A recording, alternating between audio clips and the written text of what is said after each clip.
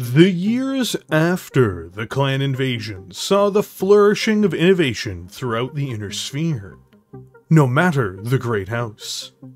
The true two industrial powers of the Inner Sphere, however, with the largest means of producing new battlemechs in the post-invasion era, were the Lyran half of the Federated Commonwealth, despite the bruises and broken bones it had received from Clan Jade Falcon and Clan Steel Viper, as well as the Free Worlds League. In Technical Readout 3055, there is a massive groundswell of not only new Battlemech chassis, but a new approach in how to adapt what technologies were available to create wholly new roles for Battlemechs that had either been lost to the Inner Sphere with the fall of the Star League, or were entirely new roles that had never been seen before. The mech being covered in this video is a wild evolution of a single weapon-focused machine, combining it with every possible advantage to create a sniper, or a long-range support platform, which at the time of its introduction would be a revolution in mech design. Coventry Mechworks would be the organization that conceptualized and built the ultimate one-hit wonder, the Hollander.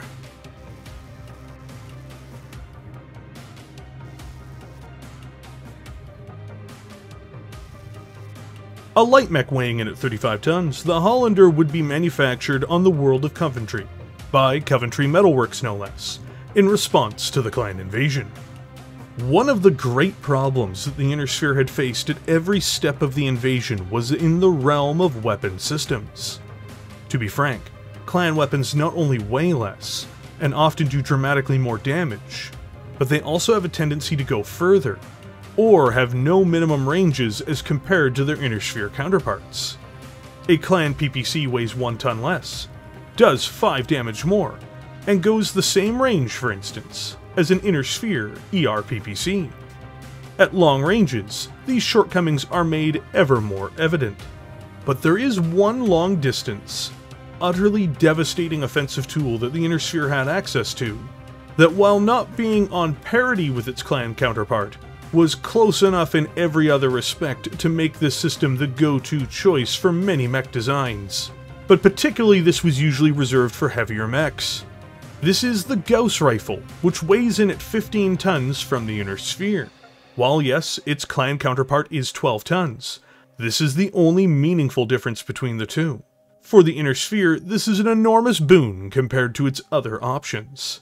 When the Hollander was being proposed, Lyran designers and engineers at Coventry faced this dilemma, and came to the same conclusion that many other manufacturers would in the mid to late 3050s, which was the best way for the Inner Sphere to even the playing field with its invading counterparts, was to invest in Gauss weaponry, where and when possible. From the start, this light mech was built to be a mobile gun platform, which was meant to engage and annihilate light and medium clan forces in support of other Inner Sphere lighter assets, by delivering crippling or killing blows even to enemy battlemechs. To achieve this, it is the first Inner Sphere light mech ever to be built and armed with a full-size Inner Sphere Gauss Rifle. There is no other purpose for this mech's existence, beyond being a Gauss Rifle. But even then, even with this explicit purpose in mind, the Hollander faced major issues in its troubleshooting process. The biggest problem of all came in the form of not being able to match the original specifications called for in its development. The Hollander was envisioned as starting with significantly more armored plating, almost 50% more than it would eventually be delivered with. The problem was, as the first test builds were put together, engineers would discover that the mech not only was sluggish, and not just lacking in agility, but it would have trouble operating and moving. This didn't even begin to address that the BZK series were meant to have some ability to move at least at a moderately paced speed. Worse still, the Gauss Rifle would have trouble keeping on target in this configuration too. Rather than being burdened with a mech which was increasingly resembling an urban mech than the mobile gun platform Coventry had originally wanted, the decision was made to reduce its armored protection as yet another compromise in the configuration of the Battlemech, in order to give it the full functionality of the original promise the machine was meant to deliver. Much to the relief of the engineers at Coventry, The solution worked, and the Hollander prototypes were able to target and track their targets with the ease they'd always intended, making it one of the most dangerous inner-sphere light support mechs of its era. This change would result in the Hollander entering production by 3054 as the BZK-F3, and from there, the inner sphere and war, I would argue, would never be the same again.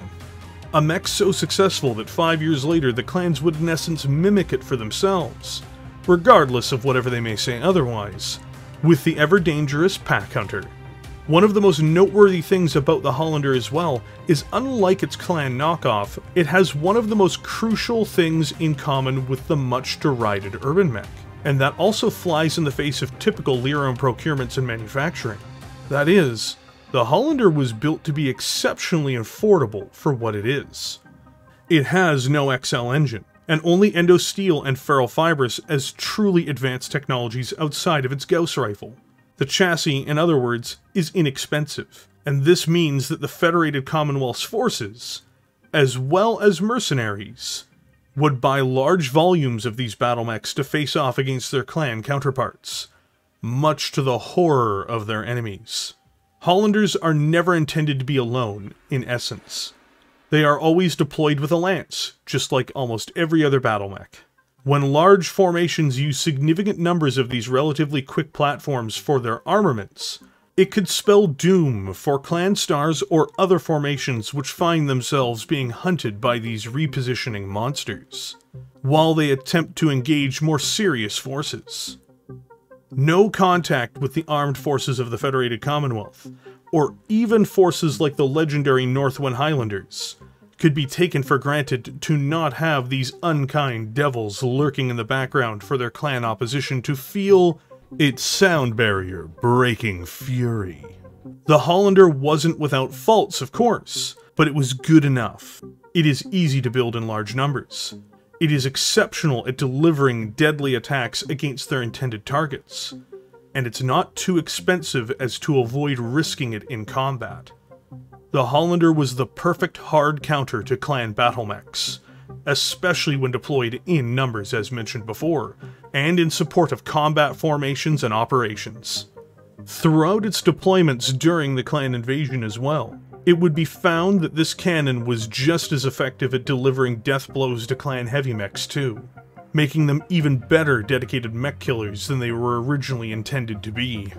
The Hollander is one of the most significant contributions to not only the armies of the Inner Sphere during the clan invasion, but to manufacturing, design, tactics, and warfare's evolution during the clan invasion and beyond.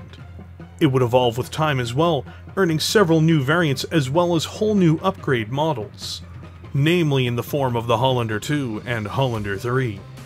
Battlemechs don't often get sequels, unless the original delivers in a very real way. Most mech warriors on the other side of the Hollander pray it doesn't deliver a 125 kilogram nickel iron slug directly to them.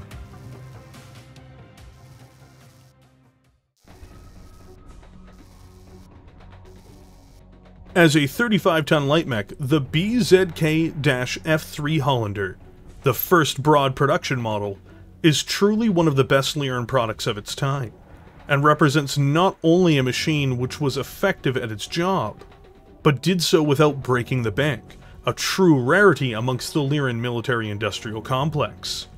This 3054-born nightmare will haunt the dreams of clan mech warriors, who have survived encounters with them. Most certainly.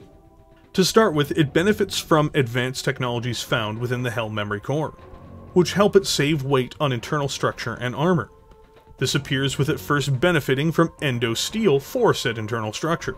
Because there are no real alternatives at the time, it uses a standard gyro and cockpit as well. When it comes to its onboard electronics, it is served by reliable, but not spectacular systems. First, it has a Tharhess Muse 54-58K for its communications package, and then for its targeting and tracking, it has a Cyclops 9 system. The communication system plays no role in any special abilities the Hollander may have in advanced rules, though it is possible that its Cyclops 9 targeting system could be tied to one of its quirks, at least in some distant way. The baseline quirks of the standard Hollander are unsurprisingly tied to its single system. First of all, it has the stabilized gun quirk for the Gauss rifle, which is terrifying. This means when it is being used in a game with advanced rules, this cannon will be able to be fired on the move with minimum penalties. Whether standing still or running, this gun will be on target. That is something to remember.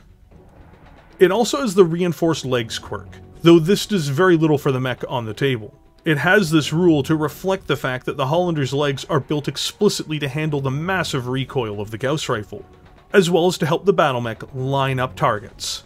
Finally, it has the unbalanced trait, meaning that if the Hollander is caught in poor terrain conditions, or takes enough damage to force a piloting check, inexperienced pilots may find that their Battlemech tumbles to the ground.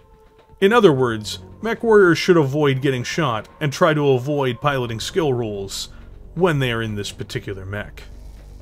Light mechs are often tied to movement, as it is something their lighter structures can do better than heavier mechs, all while doing it for less. For the Hollander, this is no different, but the Battlemech's engineers had to measure several factors behind the engine decision they would make. First and foremost, the Hollander was meant to be an inexpensive platform when it was proposed, which basically excluded it from embracing the Inner Sphere's expensive, and frankly flawed due to their durability issues, extra-light fusion engines. Next, it needed to have enough weight saved for it still to be able to mount its main gun. Worst of all, the Hollander would need some degree of maneuverability and speed in order to achieve its mission goals. A compromise was made by giving the Battlemech a 7-ton Omni 175 Fusion Standard engine, which gives it a maximum speed of 86 km per hour, or 8 movement points in the tabletop game. During the Succession Wars, for a mech with this kind of role, this kind of movement would have been acceptable. Not good, perhaps leaning towards mediocre. It would have been something which would have not condemned the Hollander to too much criticism. During the Klein Invasion, which had much more intense battles using significantly more advanced technologies, this kind of movement could be a problem, especially since it's one of the only true defenses the Hollander has. But, truth be told, its 86 km movement isn't the end of the world. If the mech is used wisely, redeploys, and avoids battles of maneuver, it will be an extremely effective, cheaper asset to bludgeon its intended targets to death with. Normally, at this part of the video, I have a graphic which says offensive systems, implying that there is more than one system on board. The Hollander, of course, kind of flips this around. Even some prior, heavily weighted into one weapon system's Battlemechs have at least small lasers, or a few medium lasers to back them up. This is not the case with the Hollander. This mech is wholly built to accommodate its main gun, and that's all. Mounted in the right torso, the Hollander has a Poland main Model A Gauss rifle with 2 tons of ammunition, yielding it 16 rounds of continuous fire. The gun itself weighs, as mentioned prior, 15 tons. A benefit of this giant cannon, at least, is that it produces little heat. Even the BZK's standard heat sinks simply absorb it without any problem, unless the Hollander's engine has been critically hit. Twice. So, what makes this gun so desirable on the chassis? Prepare yourself for the obvious answer, but it must be told. First, it has an enormous range of 22 hexes. This means that only 2 main systems can escape its engagement distance, which are the AC-2 autocannon family and the Clan ER large laser. To add to this, it does the absolutely fantastic and lethal volume of 15 points of damage in-game.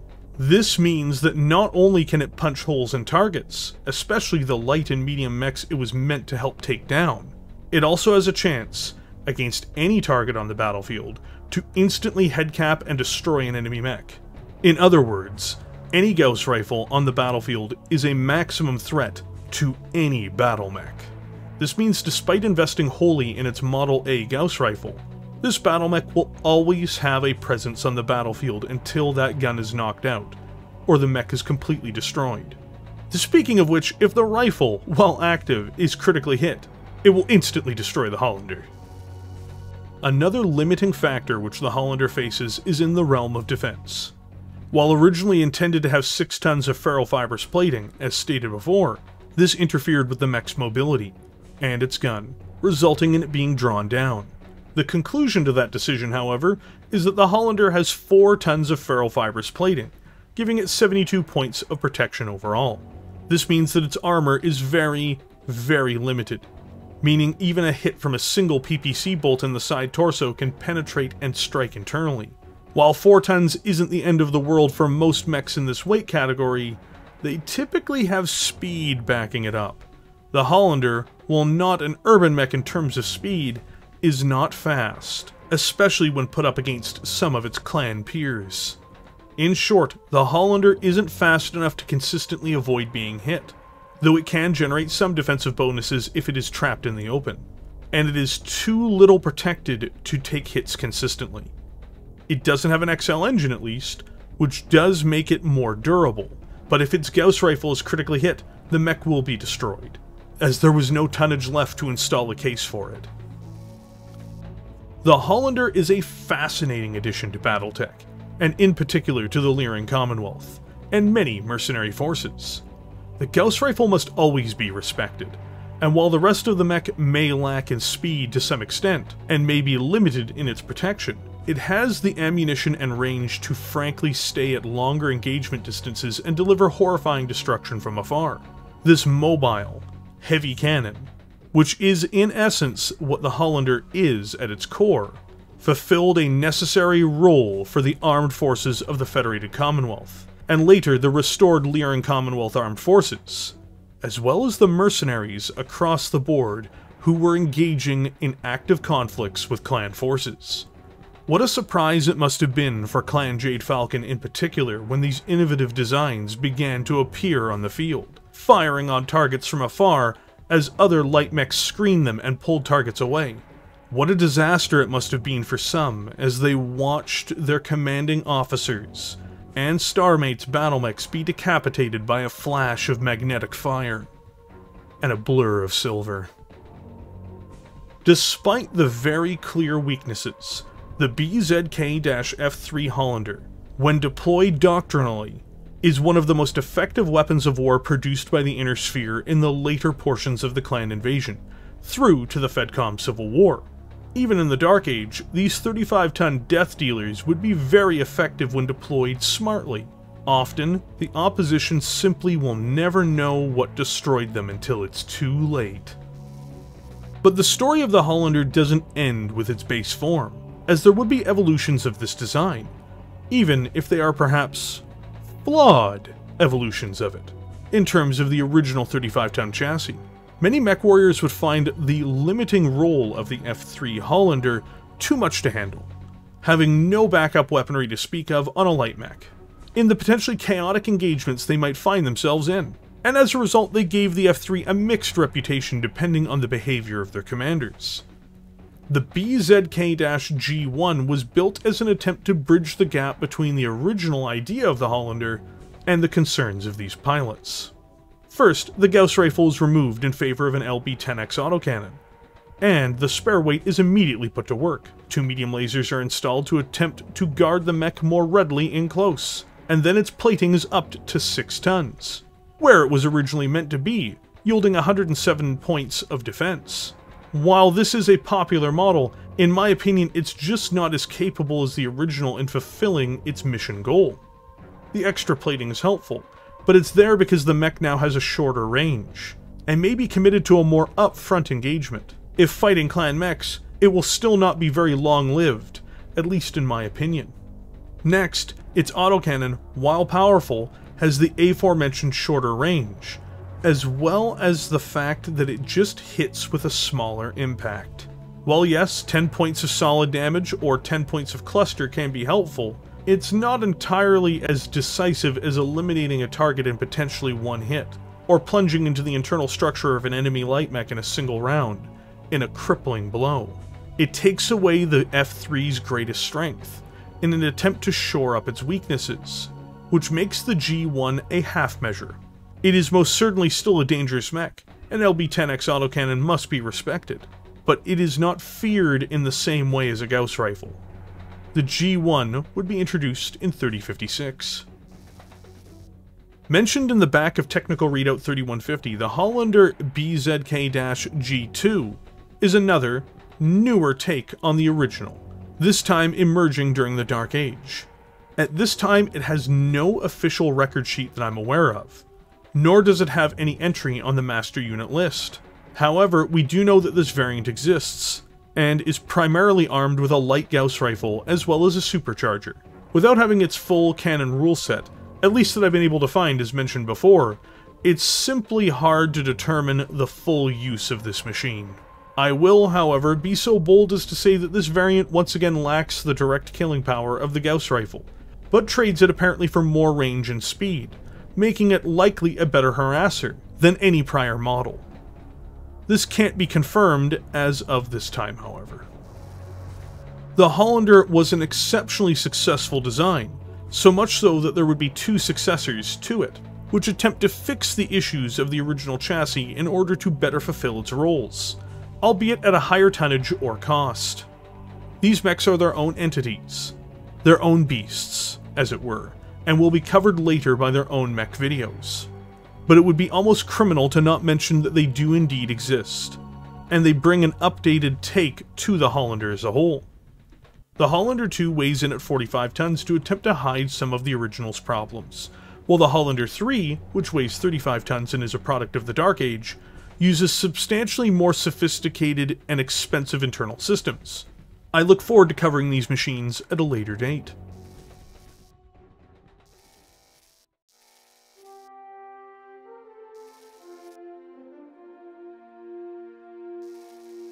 The Hollander is one of the most successful Battlemech designs to emerge from Technical Readout 3055. Not only is it a noteworthy design amongst the Battletech community at large, its footprint in-universe is enormous. The Hollander is a machine that helped to even the scales against the clan invasion, when employed smartly and wisely by its commanders, making it a threat to not only light mechs, but heavies and assaults as well, and is one of the more dedicated designs, laying into where the Inner Sphere had near parity in order to create one of the first true clan busters. But this design was good at destroying things beyond just its clan counterparts. People from the great houses and the periphery would find the Hollander deployed as ambush predators, mobile snipers, and direct fire support mechs across the Inner Sphere as mercenary units would proliferate these from combat zone to combat zone. While it has successors, which are capable in their own right, the truth is the original Hollander, beyond its charm, is still an ever-deadly adversary on almost any battlefield. Those who don't believe it are putting their fate in the Hollander pilot's hands, especially as they line up the shot that just might be their end.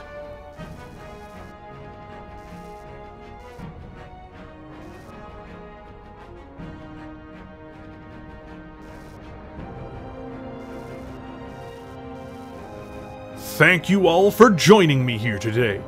A big shout out to Peter for prompting this video and allowing it to be possible in the dying hours of the Mercenaries Kickstarter. It was a fun ride in the final stream, and taking this suggestion on was an absolute blast. But wait, there's more! Another huge shout out also goes to Alan Blackwell, who is an incredible artist who made the fan art piece I'm using in the thumbnail, and throughout the video. He is now on contract, if I'm not mistaken, with Catalyst Game Labs, and produces many of the new visual designs you may see.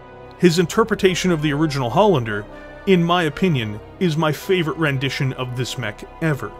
A huge facelift, in my opinion, over the original, all while making it seem more plausible. Thank you, Alan, for making this part of the video possible. Also, you'll note in this video I have used a track from Timothy Seal's remaster and remix of the Mechwarrior soundtrack. He's an incredible creator, and I recommend checking out his channel. A link to his channel will be in the description below. After this video, we're finally returning to the clan mechs of 3050, with the next video planned for the channel being the ever-dangerous Mistlinks, or Koshi. But with all of that said, if you enjoyed this video, please consider liking said video and subscribing to the channel. I do a lot of content like this, and you'll be happy with it, I think. Also, if you want to take that extra step in supporting what I do here, there is a YouTube membership program. Those who take the extra step and hit the join button to become members, I can't thank enough, because it allows this channel to operate the way it does. This content is really made only possible because of viewers like you. And with that now out of the way, I look forward to seeing all of you in the comments section below.